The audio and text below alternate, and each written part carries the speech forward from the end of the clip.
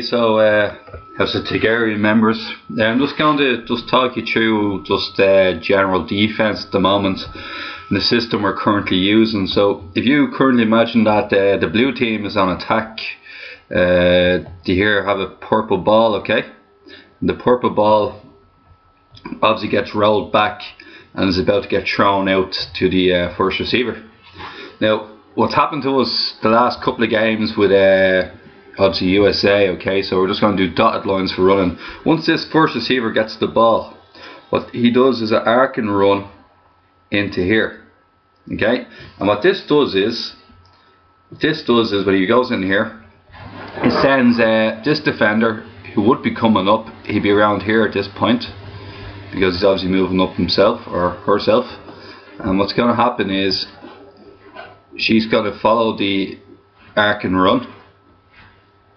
Okay, let's get rid of this. So she's going to follow the arc and run infield, and what's going to happen is this player here, who's meant to be marking the blue player opposite, is going to become attracted in when this player gets in here. Okay, so what's happening is he's sucking in two players for the price of one. Then they're going to pop off a last minute pass to this person here, who's going to run straight through. The girl on the wing is usually powerless because basically she's been following her own player on the wing. Okay, so this is when you're on attack, you're pretty much looking to do this, but on defense, the best teams seem to do this time and time again. So this is basically a standard defense where everybody just marks up on whoever they have, and this player drifts this way, okay, and you get the 2-on-1 in the middle, pass it out straight through. So what we're going to do instead this time around, and I think it'd be a good way of defending overall, is the minute the ball goes one way, so example here, okay, would be the ball once against John here. The minute the dummy half decides on a ball, okay, so at the start of the starter, right, we all usually call out, this is my marker, this is my marker, this is my marker here, okay. But what we're actually going to go about doing is drifting to the right of the defender and push the right of the attacker and pushing him back inside. So what I'm looking for all people to do is something like this, okay, is sort of a line like this on defense. And we're talking about this player here is going to be coming in, and basically this attacker, first attacker, if he was to come in, he should be going in between these two players here. Okay, so you can see the effect of this time is the ball comes out, this person tries their arc and run this way as they did last time.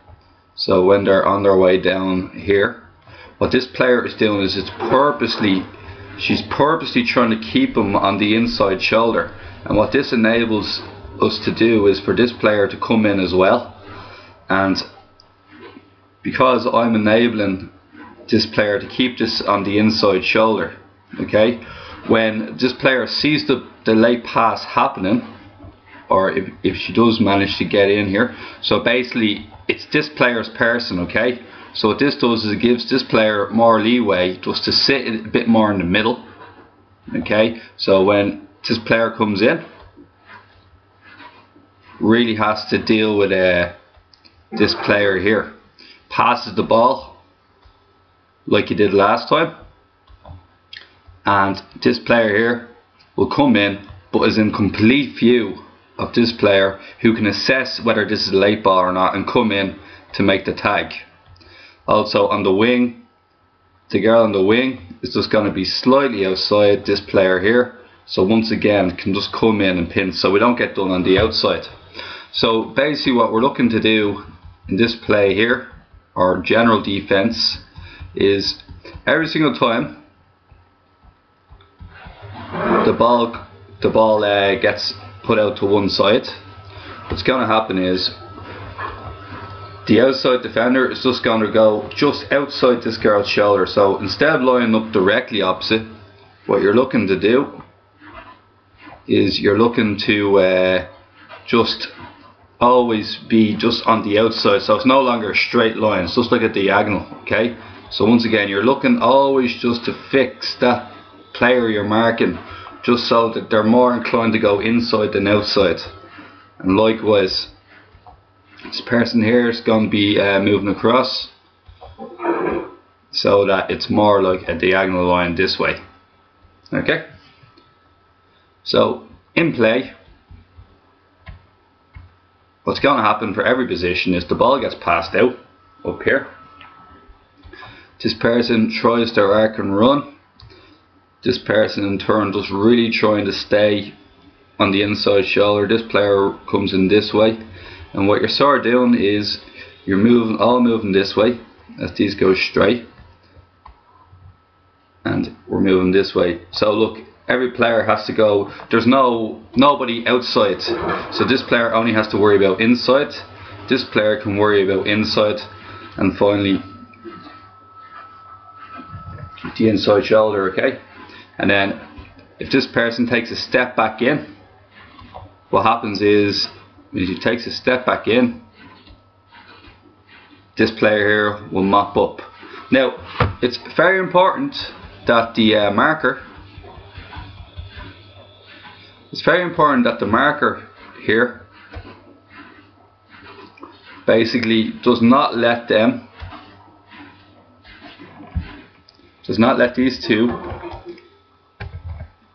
here cut back inside. It's very important that they usher the player and prevent them from cutting back in.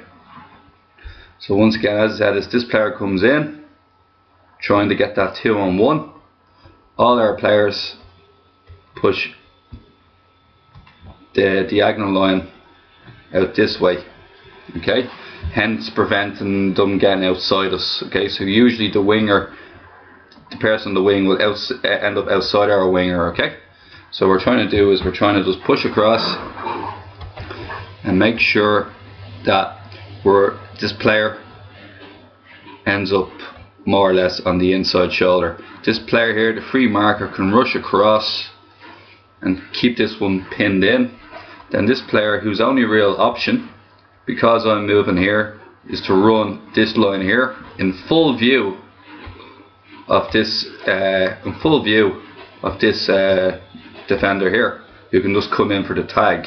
Likewise, if you try to skip pass out to the wing, the only person that the winger has to worry about is once again on the inside. So if that was to happen, the winger will just make the tag on the inside. Okay, so you might be asking, every time when there's when the play begins, who am I actually going about tagging?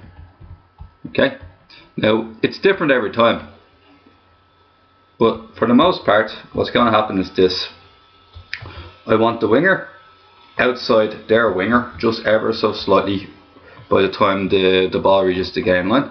I want our second player here to be inside this one here. So you're basically matching up like this more or less every time. Okay, so you can see what they're doing. Then this player here matching up in here, and this player here becoming the sweep. The marker, as I said before, is just going to be in the general area here, trying to prevent any cutbacks. Do not get beaten on your inside. Their dummy half might be in here. Now, what the inactive wing has to do is they also got to come in here. Everybody's got to drift right. Okay, so in essence, the wing person, usually a girl, takes the second player in. That's if you're on the wing that's not engaged. You take this player here, and this player here will come in because this player has vacated the area to provide support. Okay, so long story short, where we're in the middle of the game, what's going to happen is ball comes out. This player here won't do without the ball. Okay, this player here tries to run this line here. This player here runs this line here. This player here runs this line here. Okay, that's where they all end up. So that's their start point, and this here is their end point. So what we're hoping that our players will do is our girl will be just ever so slightly outside her end point. This player here will be outside the end point. This player here outside the end point. This player here in covering. The marker at the rollback, what you're going to do is you're going to be in here, preventing any passes going in the opposite direction, so preventing any balls coming back inside. So you don't want any passes coming back inside, okay? Because obviously their scrum half on the last set of play could come in back in here. But even if that does happen, as I was saying before, this person here is marking in here because everybody drifts right. So this person, even if the dummy half comes in here, what we have is we have our player here covering in as well. Now, and then finally the girl is going to push up and be marking the inside player. Now it leaves one player completely free, which is this player here, who has all the time in the world to run down the wing. But once the second ball goes out, it's very unlikely that it's going to make it to the far wing because of the way the play is set up. So look, making the far wing is very much, I wouldn't say it's going to happen at all, okay? So look, that's the defense. Any questions, let me know.